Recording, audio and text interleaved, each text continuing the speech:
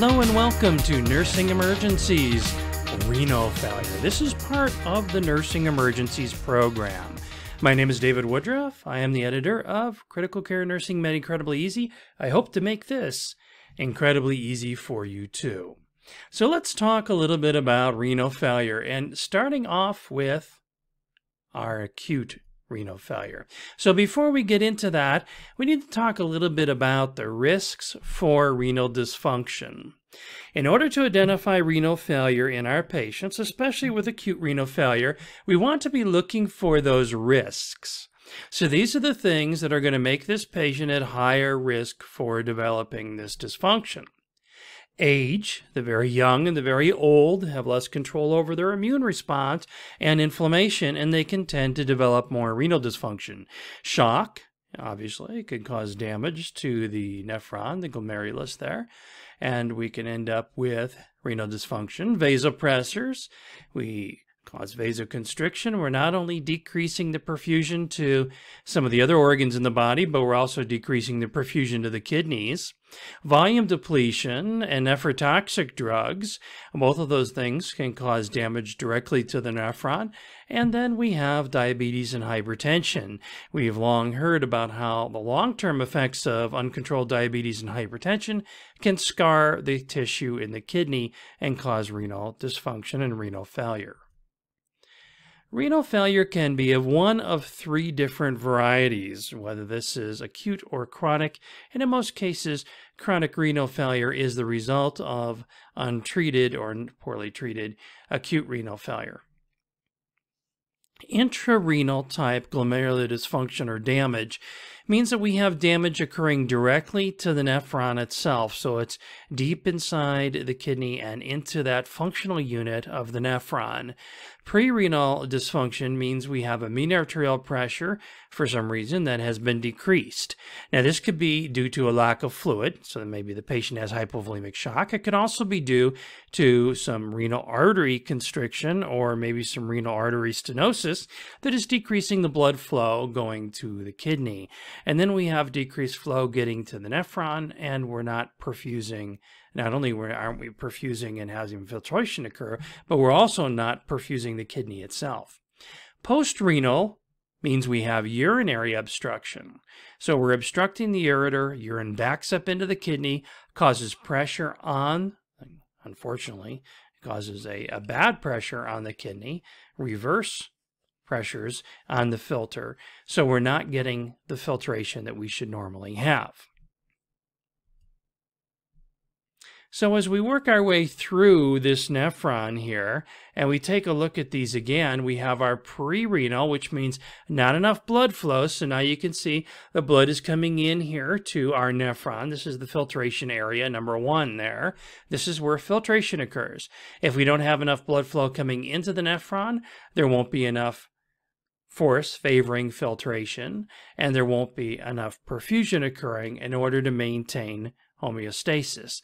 At the same time, we're not getting enough blood flow going into the kidney to perfuse the kidney itself, and we can have damage that's occurring. So not only do we have decrease in our filtration, but we also have damage directly occurring to the nephron. Intrarenal means that we have damage that's occurring to that filtration device. So now we're having damage that is occurring inside here in the glomerulus. We're actually scarring the filter. So think about it like having a coffee filter. If you punch a bunch of holes in the coffee filter, it's not going to filter very well. Thirdly, we have postrenal, which is obstruction of urine flow. Urine backs up into that glomerulus up there. Now there's too much pressure for the filter to have to filter against, and we don't have adequate filtration. Renal failure will first go into this oliguric phase where we have decreased urine output. So we normally associate this by having the decreased urine output, but you notice there's all of these other symptoms here, and this is just the top 10. Nausea and vomiting. Okay, that's occurring because those electrolytes are building up in ways they shouldn't be. Decreased level of consciousness related to our decrease in our sodium level. GI bleeding, asterixis, as we're starting to build up those proteins in the blood. Those proteins are irritating, and they cause asterixis, which is also called liver flap. Have the patient hold their arm out straight in front of you and pull the fingers back so that the palm is up and showing. And what will happen is that the hand will flap. This is the result of neuromuscular irritability as a result of having too much protein in the fluid that's not being filtered out. So we're building up those ammonias and other results of protein metabolism. An increase in potassium. As potassium increases and as we're starting to build up fluid and we're not able to filter it out, the kidneys are going to dump off sodium. So they try to dump off sodium in an attempt to try to dump off that potassium and the extra water. It doesn't help a whole lot, obviously, or we wouldn't have the increase in potassium, but the end result is a low sodium, and that's what causes our decrease in level of consciousness. Acidosis also occurs, so we're going to see cardiac dysrhythmias, Kussmaul's respirations, which are fast, rapid respirations in an attempt to try to blow off some of that CO2 and correct that metabolic acidosis. Hypervolemia is the result of hanging out of all this fluid, which then results in edema and hypertension. So our treatment will be dialysis, fluid restrictions, and renal diet. The next phase is the diuretic phase, and in the diuretic phase, this is a good sign because it indicates that the kidneys are starting to heal. However, during the diuretic phase, even though we see lots of urine output, the kidneys still aren't filtering. We have damage to that filter. Remember, again, like punching holes in a coffee filter. We can see lots of fluid coming through, but we're not filtering the way that we normally should. So the patient may be unable to concentrate the urine or be able to filter out the wastes in the way that they should. Unfortunately, though, we can have an excess excretion of potassium, and the patient can actually end up with a low potassium level at this point.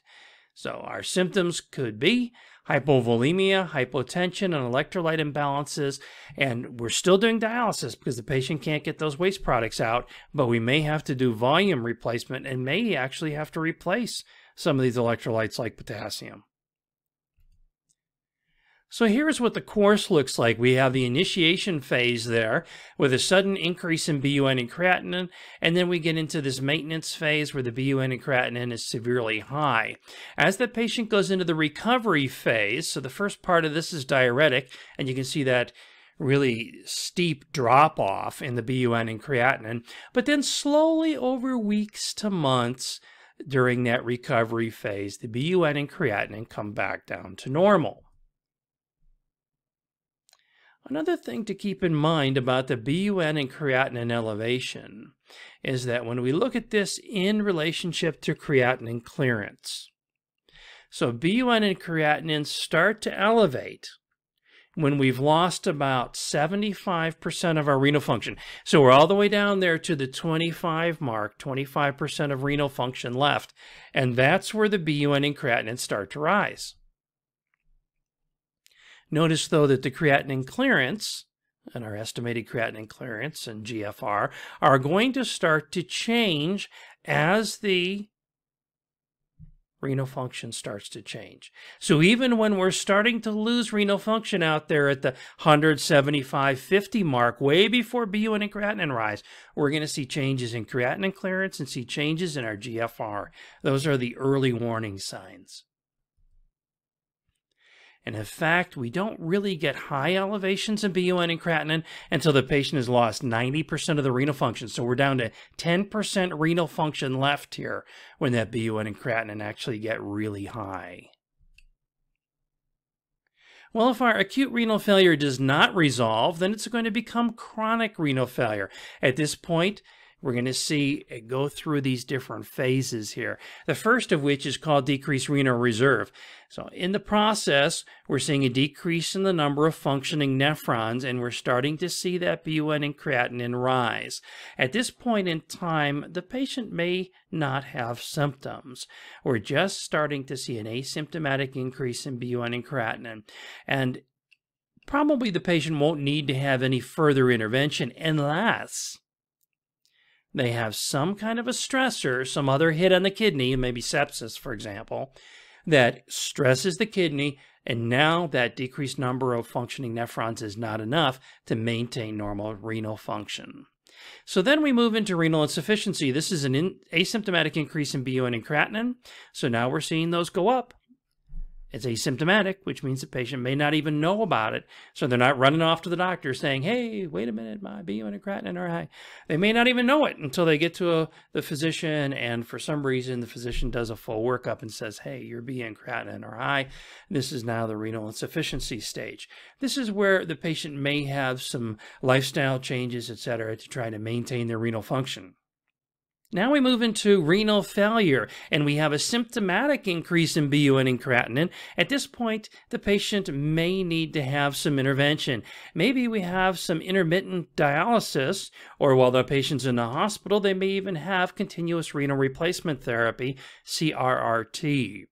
When the patient reaches the stage of end-stage renal disease, this is the patient that needs chronic hemodialysis.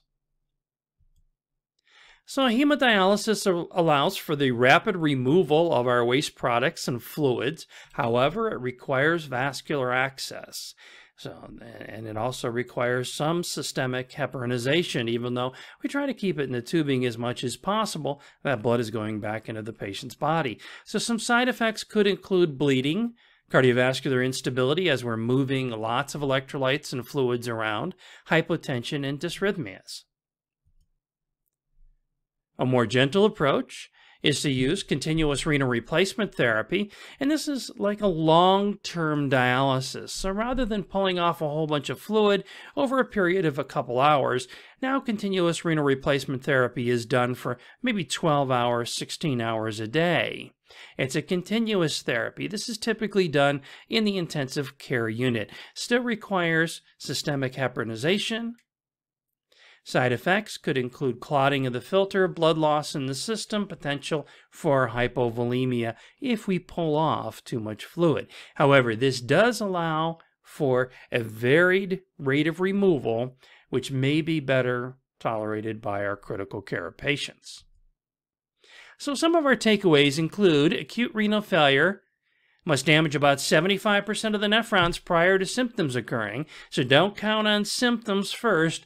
Let's be looking for that change in GFR.